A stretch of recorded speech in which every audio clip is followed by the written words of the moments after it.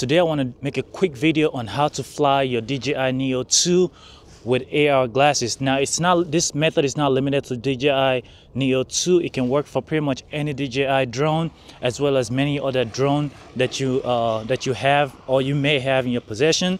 Now I've already made a video on part 1 with the DJI Neo, the first one, on all the various ways you can connect your glasses.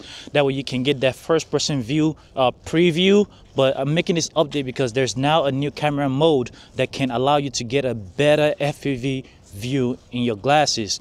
Now I'm going to be using the DJI RC2 controller, which is this one right here. However, you can use a phone as well if you don't have a controller. But once again, if you want to know more on how the connection methods, watch this video right here. And it is getting dark and it's very cold and windy, so I'm going to try my best and make the video as stable or as seamless as possible. One of the biggest differences between the DJI Neo 1 and Neo 2 for me when flying with a controller is this one has the ability to fly in FPV via the controller, which makes a very big difference in immersive view. I'm not really sure about the other controllers that doesn't have the display, but for something like the RC2, first thing you want to do is you want to go into this camera settings right here, go to control, and then you're going to scroll down till you see this mode right here.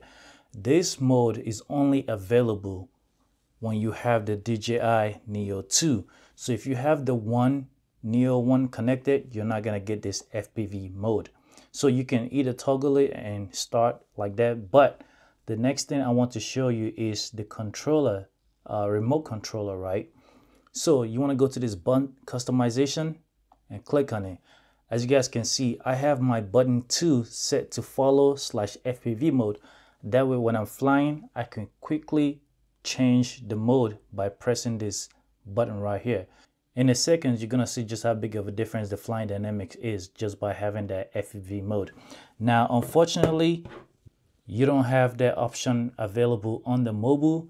However, if you have your phone connected and you want to fly with your phone, you can still have the display. All you got to do is plug this part right here, plug your glasses into this port right here, and you should get a display. Now, I don't have any of the other controllers, but maybe if you happen to have one of those controllers and once you plug it in, maybe you can get the FPV options in the phone settings on the screen. I have no idea. All I know is that if you try to fly with your phone, you're not going to get the FPV option. But on the RC2, you're going to get it, and that's incredible. So I got my glasses connected to the RC2, and this is the drone right here. Now I'm going to take off.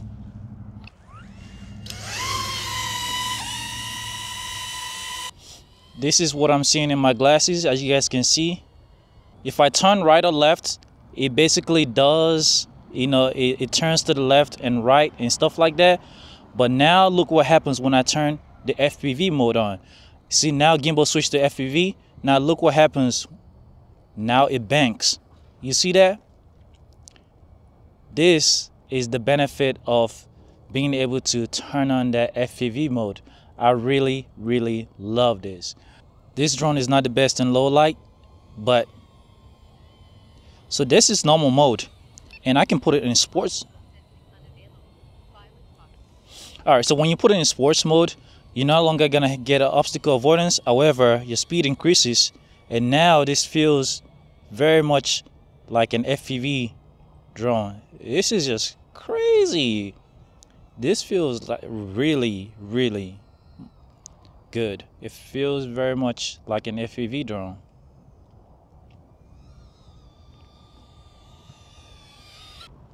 Bro, I'm almost leaning my head because it's such an immersive feeling, such a better feeling. Just look at it. This is FPV.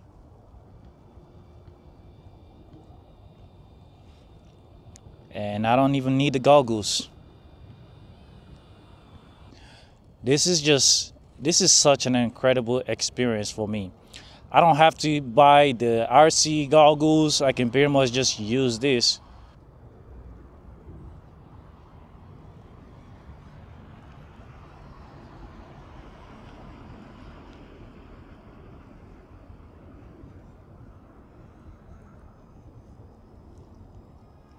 Like, you can't tell me this is not an incredible view. And this is all done with a controller. This DJI Neo 2 is so much better than the Neo 1. Look at that. Just look at that. Look at that.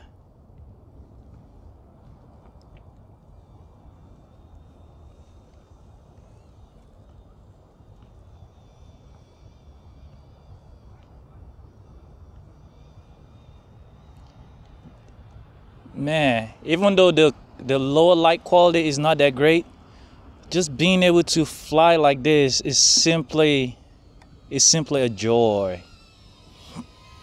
And you don't always have to fly fast either. So if I want to have my obstacle avoidance, I can just turn it back to normal and still fly. You see, it's still so smooth. It still banks. But here I am. Just look at how it turns.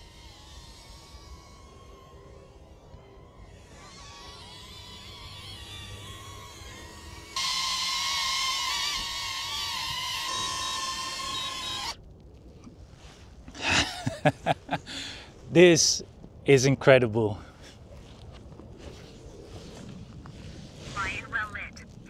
Environment. Once again, it is quite dark, but hopefully you guys got the gist of it. I love the fact that this thing has the electrochromic tint. So for example, this is darkest mode right now. You can see it clears out and it goes darker and clears out. Now, you can fly in 3 dove, 6 dove because it has a camera, or you can fly in follow mode. What I realized is, because this glasses has native 3 dove, I can put it in follow mode, and that will give the best experience, because then I can still turn, but there's that slowness with that 3 dove movement.